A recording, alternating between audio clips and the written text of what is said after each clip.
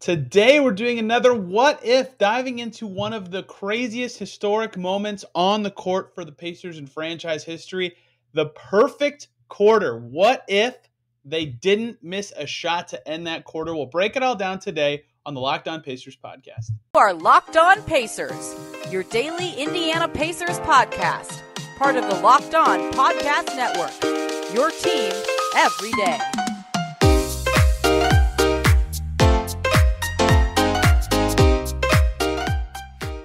Welcome in to another edition of the Locked On Pacers podcast, where we, of course, talk about the Indiana Pacers. As always, my name's Tony East. I cover the team for Forbes and the Westside Community News. And today, we're going to do a second What If of August as we continue to dive into some historic stuff this month. This is a fun one today.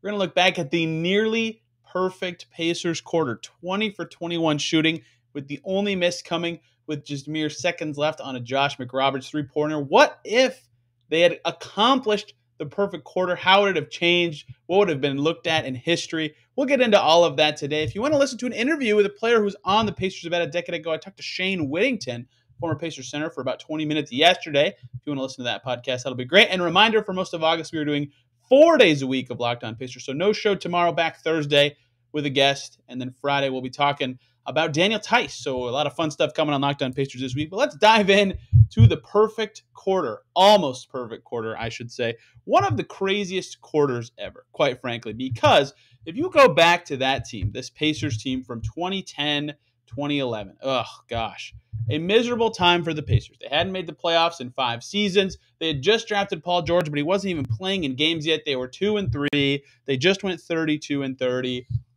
or 32-50. That team needed some sort of juice, something cool, something to get the fans really involved. And they were playing the Nuggets, Carmelo Anthony's Nuggets. And they were 2-3 hosting Melo's Nuggets. They had a great first half, ironically, in this game. Darren Collison, who came back for a second with the Pacers, had 15 points in the first half. They were up 10 going into the second half. But when you're playing Carmelo Anthony's Nuggets, you never know what's going to happen. The Nuggets actually finished this game pretty well. They scored 64 points of their own in the second half. You know, an impressive game. Pacers could easily have lost this one, except they had the craziest third quarter in franchise history by a mile, the best quarter the Pacers have ever had, one of the best quarters in NBA history, and nearly, percentage-wise, the best quarter the NBA has ever seen. For those of you who don't know this quarter, the Pacers would go on to shoot 20 for 21, making their first 20 shots in this frame. I cataloged all of them, but it's not worth going through all of them specifically, but a lot of Danny Granger long twos, some nice moves from Roy Hibbert, including a miraculous bounce in on the second shot, which we'll talk about in a second, and a ton of Mike Dunleavy. Mike Dunleavy, 24 points this quarter for Mike Dunleavy, his highest scoring quarter of his career. I wanted to dig in to see other high-scoring Mike Dunleavy quarters. Like, Mike Dunleavy was good, but not a guy that I thought would have a ton of high-scoring quarters. He actually scored more than 15 in one quarter 15 times. That's like a lot of streaky shooting.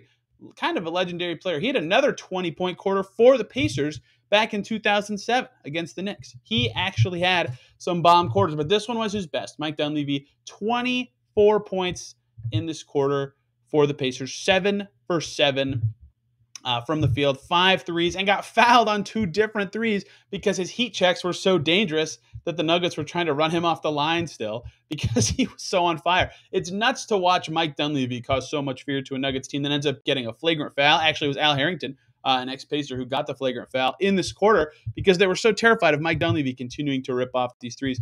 He was actually the highlight of the quarter. However, calling it a perfect quarter until that last shot, a little misleading. Dunleavy actually missed a free throw about midway through the quarter, as did McRoberts. He actually, on that Al Harrington technical foul, missed 2 free throws. Regardless, of the Pacers made 20 shots in a row. Completely ridiculous. Danny Granger had 11 on mostly long twos. Roy Hibbert's second make of the quarter for the team was one of the luckiest bounces I've ever seen. It hit both parts of the inside of the rim, flew out, hit the backboard, and came back in. That should have been the omen that something was about to happen. When that shot somehow went in, there were some nuts ones. Dunleavy was hitting crazy shots. And I think one of my favorite parts of this quarter, if you go back and look at it, and this is something Pacers fans have been blessed with, is that Chris Denari and Quinn Buckner have been doing the TV play-by-play for forever. And this game over a decade ago, it was them as well. And so you're kind of seeing it ramp up. Teams go on runs and hit a lot of shots in a row. So it takes 8. It takes 8 shots. Danny Granger hits, I think, a layup. It was his third long to the quarter. And then Denary, for the first time, realizes they haven't missed yet. He says, oh, they're 8 for 8. The Pacers are 8 for 8 this quarter. I think they're up 20 at that point. So they're clearly going on a run. They're getting away with it, and Denary starts to note it. Then Dunleavy starts to get hot, and then Darren Collison hits a mid-ranger. Roy Hibbert hits a hook shot. Roy Hibbert gets an alley-oop, and then Quinn Buckner says, we got some blitzing going on here. The Pacers now approaching a 30-point lead. They still have not missed at that time. I think they were 14 for 14. Dunleavy misses the free throw right after that. Quinn Buckner line. But then Chris Denary's second note. He's pumped. 15 for 15. They're now up about 30. Dunleavy hits a 3. Dunleavy gets fouled, hits 3 free throws. He hits another 3, and it's nuts. This was like the Pacers fans on their feet moment. Dunleavy hits another 2. Now everybody's standing. There's about 28 seconds left. Dunleavy has it. 3 Nuggets. Swarm Mike Dunleavy. You got to watch this footage if you can find it. It's not very hard to find on YouTube. And he dishes to the corner for Brandon Rush, who shoots and hits it. Nuts. 20 for 20. They've now hit 20 in a row. Denary's screaming. It was great. And then the moment of the quarter, the moment we'll spend the entire second segment here talking about. 4 seconds left in the quarter. Josh McRoberts catches from the left wing, takes a wide open 3, and he missed it. It flies out. Anguish in Quinn Buckner's voice. A loud groan as it rims out. The crowd also with a loud groan, mostly just because it was a buzzer beater that didn't go in, but also because the Pacers have now missed a jump shot from the field that quarter. 20 for 21, the buzzer sounds. The Pacers are now up a million. They would go on to win that game handily over the Denver Nuggets. Final score of that game was 144 to 113. 144 back then in 2010 with the number of long twos Danny Granger was taking. Insane. So before we talk about the shot and what this quarter could have looked like or how it could be remembered, I want to talk about how great this quarter actually was. Because I think that, and rightfully so, a lot of the discussion about the quarter goes to that shot. With 4 seconds left, it didn't even have to be taken. What would have happened? How would we talk about it? That said, still an unbelievable quarter. Only 24 times in NBA history. We're talking 50 years of teams playing 4-quarter games. 24 times in the history of the league has a team scored 50 points in a quarter, and the Pacers did it in that quarter. They were the first team to do it since the turn of the century, and this was in 2010, reminder. So it had been 10 years. It was not very frequent at this time. In fact, since 2000, there's still only been 5 of them. And let's go through those 5. One of them was the Brooklyn Nets. Karis LeVert's big quarter when he had 26 against Boston. They were 15 of 23 from the field. They missed 8 shots. They got up 15 free throws, or they made 15 free throws. The Golden State Warriors had a 51-point first quarter. They hit 10 threes. The New York Knicks were victim to a huge 51-point third quarter from the Lakers, who really spread it out in terms of who was hitting them that game. They missed 7 shots. They hit a bunch of threes and free throws. And then this past season, the Grizzlies had a 55-point third quarter against the Pelicans, and they were just on fire. They hit 7 threes, 8 free throws, and 20 shots. But they also missed 6 shots. So of all the games that I can easily track specific quarters in since the turn of the century, even the high-scoring over 50-point quarters were not even close to perfect shooting. And they featured a ton more threes and a ton more free throws. This Pacers quarter was not even kind of like that. It was way different. There were many more 2-point shot attempts. There were way fewer free throws. And I think that's what kind of makes it cool, is that the shot diet, the variety, the way they did it was unlike anything that has kind of been that set. They only took 9 threes. They only took 9 free throws. They were just cannon twos. They made 12 2-point shots.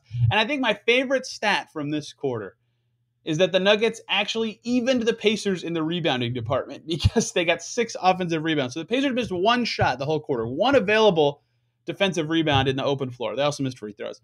And the Nuggets got 8 rebounds in the quarter, as did the Pacers. So the Pacers' rebounding woes, even in a perfect quarter, cannot be perfect. So the 5th best scoring quarter in NBA history, tons of cool moments, and yet it all comes down and is remembered by 1 shot that didn't even make it part of the cool quarter. So what if Josh McRoberts, I don't want to use the word ruin, but it's perfect for this phrase. What if Josh McRoberts didn't ruin the perfect quarter? Let's talk about it. Before we do that, really quickly though, let me tell you guys about BetOnline.net, the fastest and easiest way to check in on all of your sports betting needs. You can find all of your favorite sports and events at the #1 online source for odds, lines, and games. That's BetOnline. Find reviews and news of every league, including Major League Baseball, NFL, NBA, NHL, combat sports, esports, even golf, all over at betonline.net, who continues to be the top online resource for all your sports wagering information. Live betting, live in-game betting, scores, and podcasts, they've got you covered.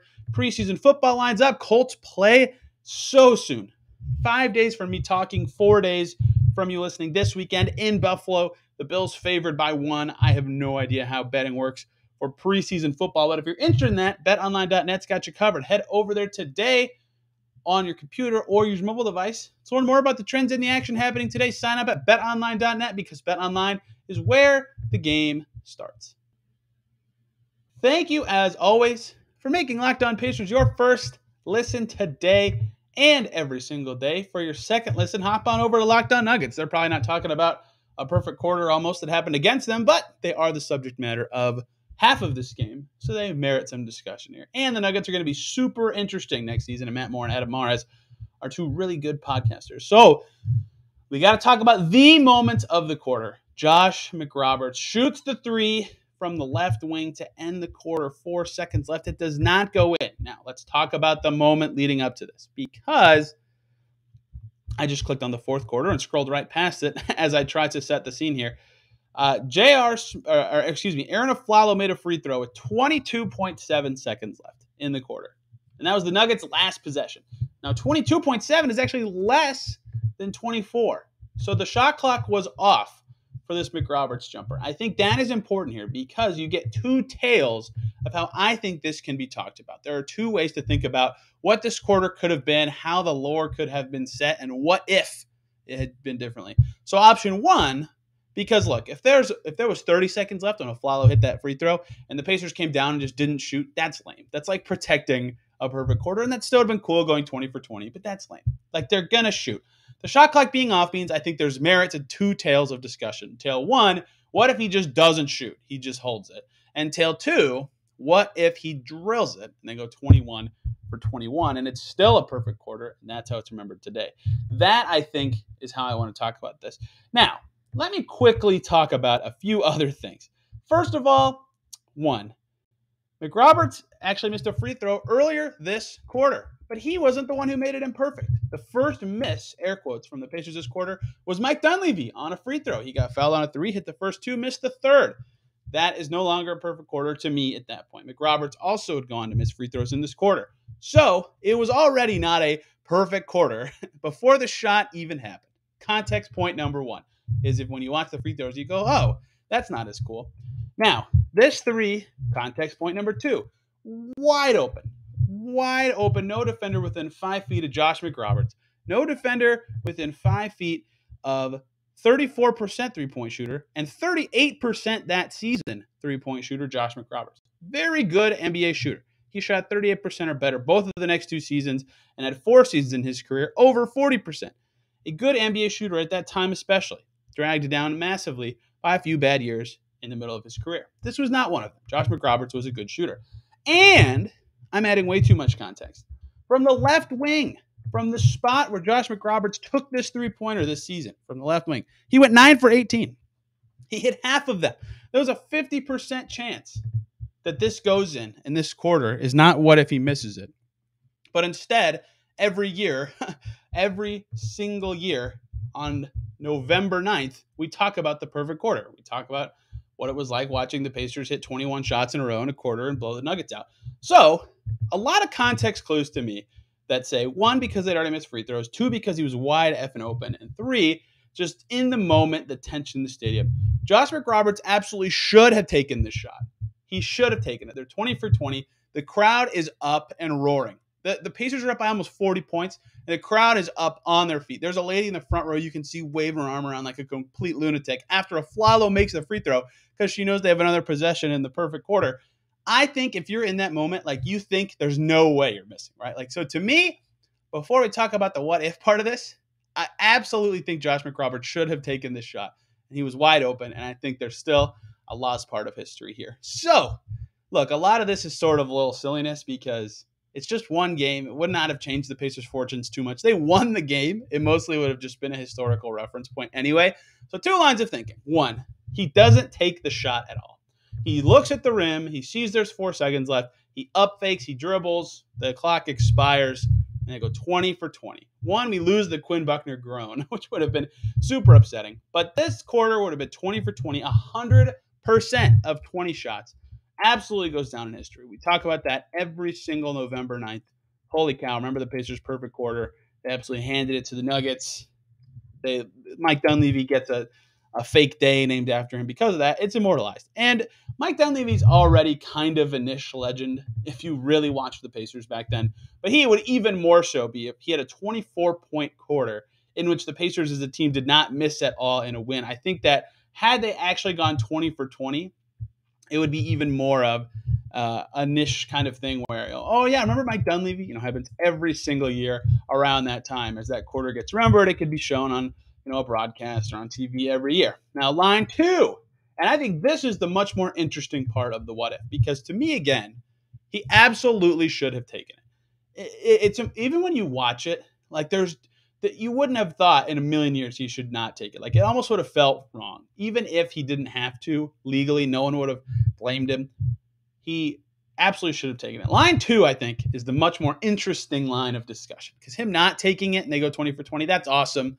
Like I said, we remember Dunleavy very well in that quarter very well, but it just ends at 20 for 20. If he makes it, the first thing that happens, assuming everything else happens the same, 57-point quarter, and it's perfect, 21 for 21. Absolutely is an immortalized quarter. The same things that I just said apply if he makes it, right? Mike Dunleavy is remembered forever. That quarter is remembered forever. That shot, even McRoberts hitting it, would have gotten a fantastic Chris Denari, Quinn Buckner reaction. That would probably be played on TV broadcast, remembering the quarter. Number 1. Now, number 2, and I think this is the more interesting part of him making the shot, because I think if he made it, let's pretend for this line of thinking, he actually makes it, and they have 57 points at the end of the quarter. Then what I would be doing as a podcast segment is, what if they made the free throws? Because they had 57 points and went 21 for 21. That's awesome. That's still not the highest scoring quarter ever. Now, the highest scoring quarter ever was 50 years ago. The Buffalo Braves scored 58 points in the fourth quarter, and they lost. They lost to the Celtics and Dave Cowens. Now, either way, the Pacers, had he hit this shot, awesome, would always be remembered. 21 for 21 is unbelievable. Still would have been the highest scoring quarter. And I think a lot of the discussion would have then turned to, well, what if McRoberts made both of the free throws after the Al Harrington foul? After the Al Harrington foul that led to 2 technical free throws? Or what if Mike Dunleavy hit his free throw? And then they would have had the record for the best quarter ever. The what if would have, if he hit it, I think the what if pivots instead from him missing it, of course, to what if they made their free throws? What if they had hit those shots earlier in the quarter that actually would have made it a perfect quarter? If it actually was a fully perfect quarter, if they made all 3 of the free throws they missed and ended up going 9 for 9 from the line that quarter, and this is a lot now of hypothetical, and McRoberts hits this 3, they then score 60 in the quarter. And now we're talking. Now we're at history. Everyone remembers Josh McRoberts for ripping in the 3 that set the Pacers' best quarter in NBA history up. The only 60-point quarter ever scored in an NBA game. And oh, by the way, to do it, they didn't miss a shot. And oh, by the way, they hung 150 on Denver that night to win and get to 3-3 for a franchise that desperately needed to ignite their fan base in a terrible time. Oh, yeah, an actually perfect quarter where McRoberts hits that 3 and Dunleavy and McRoberts hit those free throws. Yeah, that is the real what if to me. What if it was actually a perfect quarter and he drilled the 3? Because then we'd be talking about this quarter much differently than, well, that was really cool. That was pretty cool. Instead, it's, well, that was incredible. That's an unforgettable NBA history moment that is talked about all the time. Now, would it actually change anything for the Pacers season? Probably not. Maybe the fans get a little more excited about that one moment. The building goes nuts and a couple people come to more games and maybe they win 38 instead of 37, or maybe they get a little momentum from that game that they could have carried further into the season. For example, they lost their very next game to the Houston Rockets. They only scored 99 in that game. And oh, by the way, Mike Dunleavy, fresh off of a 24-point quarter, only had 15 in the next game, right? Like, who knows what kind of momentum shifts they have if they're coming off a game where they have a literally perfect quarter.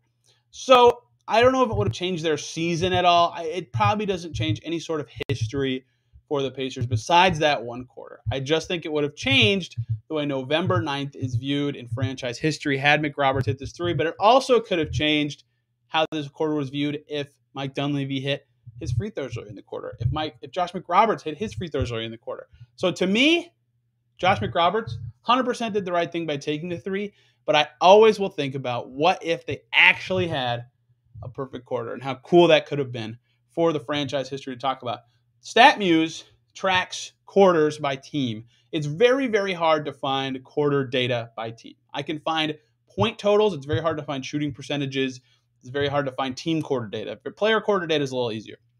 StatMuse, since they have tracking data since 2014, they have not had a quarter as high as 20 for 21 in terms of shooting percentage. I would wager to say it's the highest, at least since the turn of the century, the highest shooting percentage quarter in the NBA.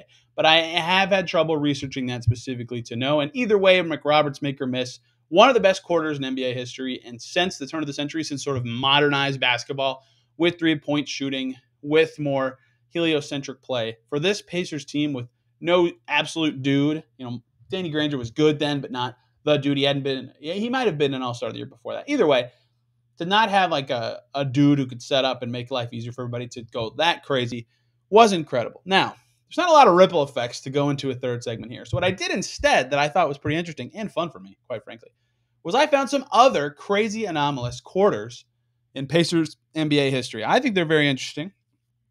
And some of them are very recent, including one from this past season. Do you know one of the Pacers' 4 highest scoring quarters ever was like 4 months ago? I forgot. So let's close out the show today by talking about some very crazy, both good and terrible, Pacers quarters. Thank you, as always, for making Locked On Pacers your first listen today and every single day. One of the first quarters we're going to talk about today was against the Cavaliers, so make Locked On Cavs your second listen today. They talk about Colin Sexton and his still going free agency, or Locked On Nets to hear about Kevin Durant's secret meeting with Joe Tsai, the owner of Brooklyn Nets. So the owner of the Brooklyn Nets. That was bad English. Anyway, let's talk about some crazy quarters in Pacers history, including that quarter that we just obviously dug into heavily. There are some very, very interesting quarters that the Pacers have gone through. And did you know the Pacers have never, outside of this game we just spent 20 minutes talking about, scored 50 points in a quarter besides that 54-pointer? That's how rare it is. In franchise history, that was the only one. And all it took to do it was hitting 20 shots in a row. That's how hard scoring 50 in a quarter is. I can't believe Memphis doing it this past season wasn't mega immortalized. Now, there were only 1 day left in the regular season when that happened. So it makes sense that people sort of glossed over it and wrote it off as a late April basketball game with the playoffs coming up. But that's a crazy feat to accomplish that Memphis did and that the Pacers did 10 years ago, 12 years ago.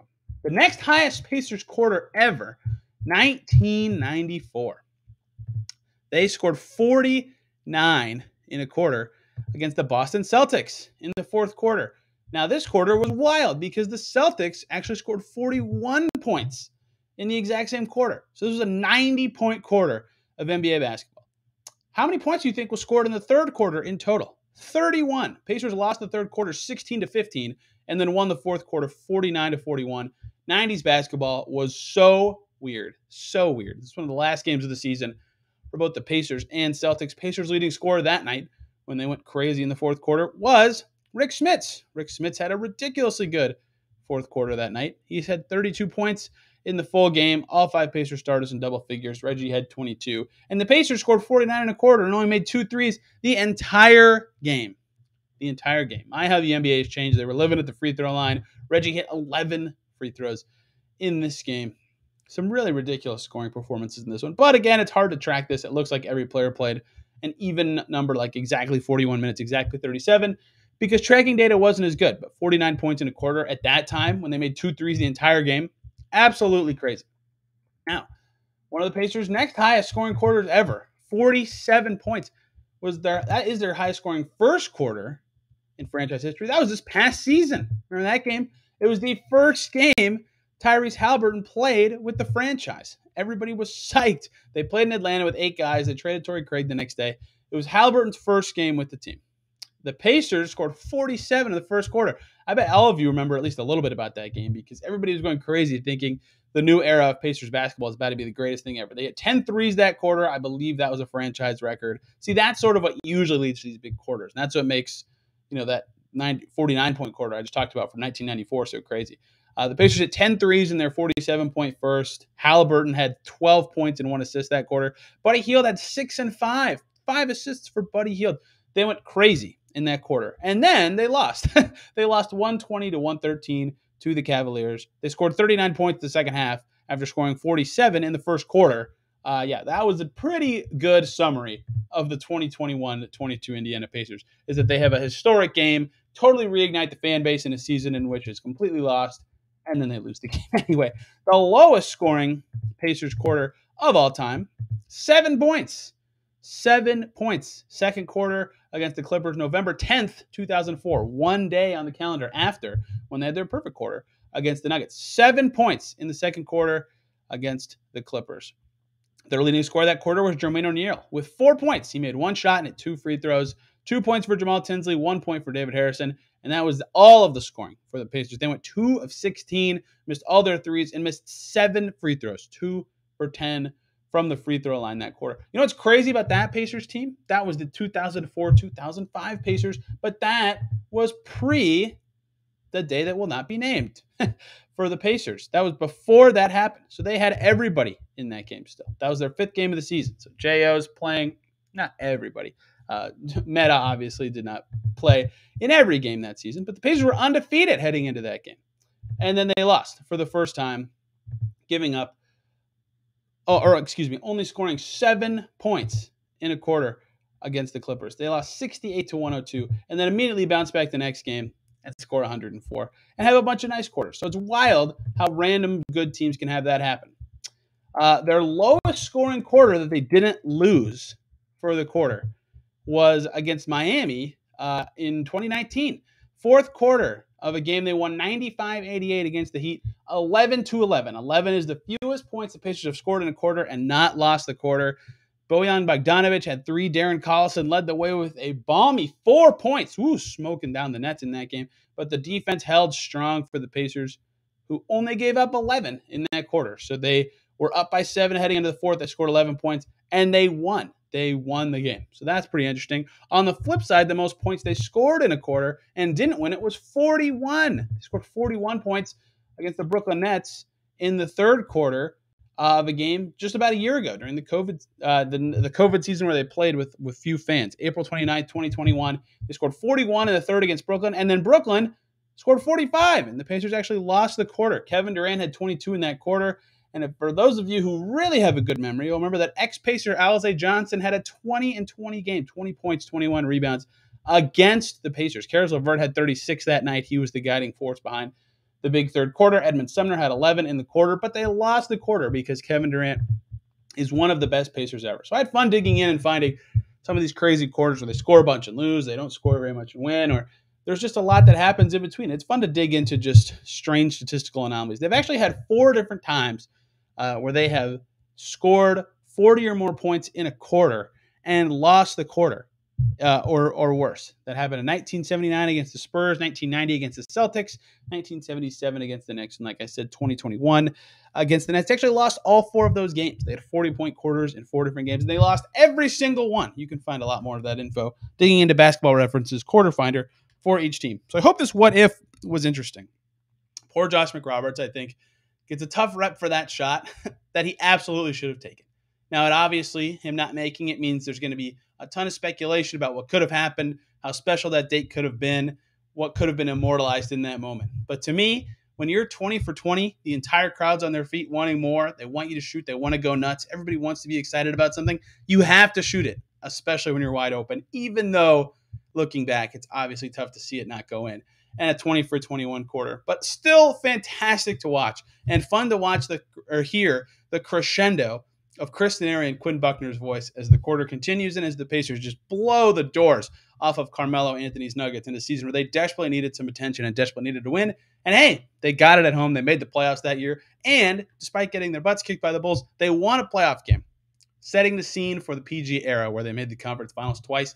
That quarter did not have much to do with it, but it was still awesome and a fun moment in Pacers history. If you have any requests for the next what if for this series, hit me up on Twitter at TEastNBA or this podcast at Locked On Pacers. Try, if you can, to make it 2,000 or later, just because of my age. It takes a lot, not that I don't like doing research, but it takes a lot of time to do some of the ones pre-2000.